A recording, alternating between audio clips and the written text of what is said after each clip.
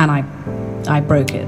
I dropped it. I dropped my bag, and it didn't break immediately. It had a big crack in it, and I came back and I cried, and I said, I've broken your really special rock that you lent me.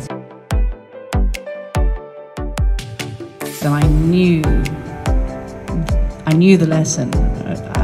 I broke something with a perfect exterior, and it was even more interesting and beautiful on the inside.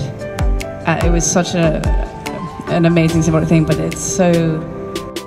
That film struck me entirely in the same way, the healing of it, the fact that he heals, that he spends so much time and patience to then create something that is new, again, a different new.